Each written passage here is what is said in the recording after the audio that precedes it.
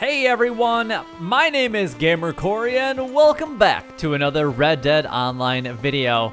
Now in this video, we are going to be purchasing a brand new horse, and it's actually been a very long time since I've actually done that. I have been riding this Missouri Foxtrotter since I've been, was it level 56, level 58 or whatever, and I'm currently 167. It's been months since I've had this horse, and I do like it. The horses in the game, a little dumb from time to time, but it is kind of what it is. However, with the brand new update that we got for Frontier Pursuits, there's actually a brand new addition to the stables, and I was looking at it last night, and before the update, I had a friend of mine that was like, you need to buy the Black Arabian, you need to buy the Black Arabian.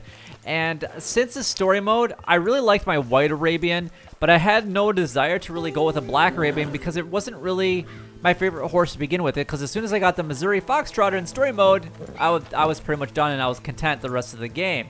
So I want to purchase the Criollo version of the horse, and honestly, it looks like it's the same stats for the most part as the Missouri Foxtrotter. So what we're going to do is we're actually going to go ahead and take a look at it. I'm also going to go ahead and purchase it today, so I do need to buy myself another stables slot here, just at the stables. And so we're going to go ahead and do that. So we're going to go ahead and we're going to buy a horse. We're going to go into, it's under multi, and it's going to be down here for Criollo. Now, obviously, if you look at some of the start of the bottom horses, we got Dunn, we got Blue Roan, we've got the, Bay Brittle. This one actually looks really cool. I actually like the way that one looks. And the stats aren't terrible on it. But if you look at the Bay frame, which kind of looks like a painted horse to a certain degree, or we have the Marble, which is pretty epic looking. Now, this almost looks exactly like the Foxtrotter. And if you look at the stats, because if you look at them, we got speed is 9 there. And we have acceleration, which can go up to 7 out of 10. So not too bad. And if we actually look at the Missouri Foxtrotter, this is the one that I'm actually using. It's almost the exact same thing. It's 9 and also 7, and it's the same price. So virtually almost the exact same horse, just a different name, I guess. But I'm trying to decide if I should go with the Bay frame or the Marble. I kind of like the Marble a little bit better, but it closely resembles the... Actually, I really wish that I could go with this one. Which one was it? This one, the Bay. But I don't like the stats on it as much. And I really actually dig this this gray one here, the blue. I'm just not sure if I want to go with the Marble, but I think this is the one that I'm going to go with. But these two are pretty much exactly the same. So it really does not matter.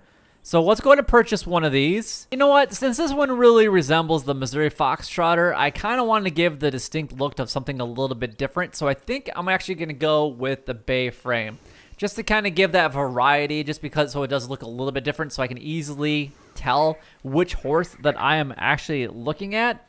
And then the other thing that I actually did come up with is I did come up with kind of an interesting name for this, and you guys are going to laugh at it. So we're going to go ahead and buy this one once I actually can buy more stable slots. So that's the one that we're going to purchase. So we do need to purchase an unowned stall, so we're going to have to buy that for $150, unfortunately. And that's going to obviously make our daily upkeep at the stables a little bit more. So we do have an empty stall now, so now we can actually go in and purchase the horse that we're looking at. And we're going to go down to the Criollo, and I'm going to go with the Bay frame. And we're going to keep the male horse. I mean, we could make it female, but there's really no difference really there. So we're going to go... How much does it cost for gold? 38. So technically the most expensive horse is still the Black Arabian. But, yeah. This is going to be awesome. So we're going to go ahead and buy this one right here. We're actually going to go with the name Happy Ending. So that one actually, yeah, happy ending. So there we go. We actually purchased it. This is not, okay, that's 10. I was going to say, that is not my horse. What I kind of want to give it its own saddle. So it's actually a little bit smaller than the Missouri Foxtrotter. All right. So let's go ahead and we're going to go ahead and upgrade him. We're going to start with the saddle. I am going to, I don't think I want to, should I buy a new saddle? All right, so I'm going to go with Nakadoche's saddle, or Nakadoche's saddle. It's $512.50.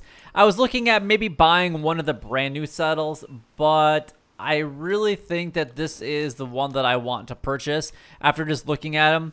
And I'm going to go with a black and white option. But honestly, if you guys were to look at all of these, they're all good in their own way. The regen rates are a little bit better than Nakadoche's saddle. But,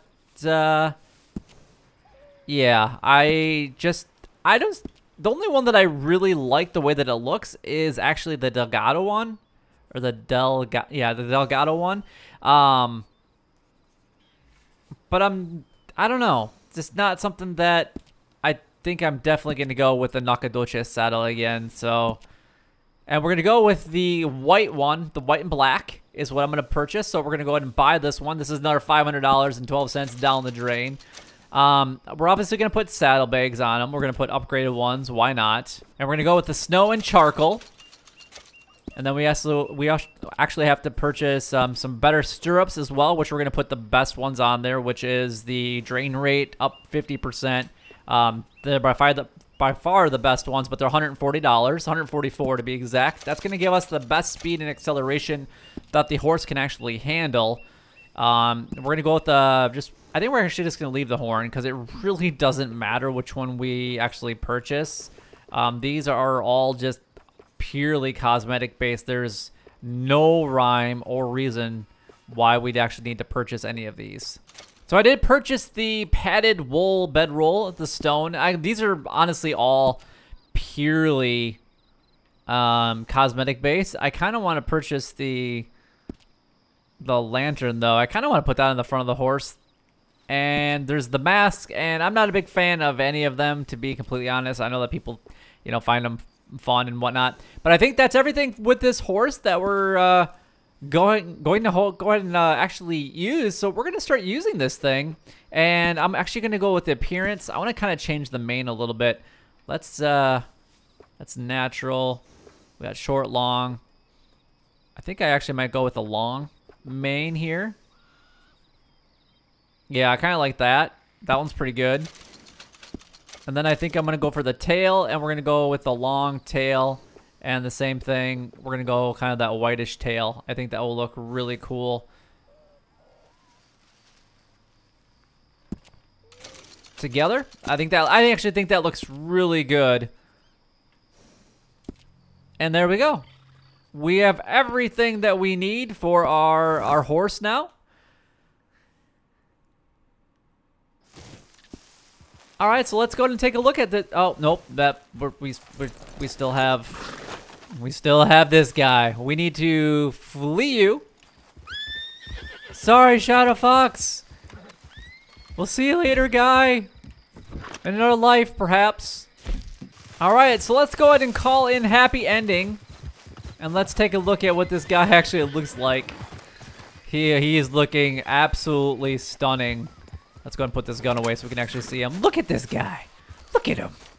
He's looking all kinds of fancy. He's excited to be part of the Lightning Squad team, and I'm super excited to have him. And he looks really good. I think the combination of everything looks fantastic. But I believe that this horse might be one of the best horses actually in the game now. But we'll just have to kind of see how that works out. Obviously, I do have to level him up a little bit.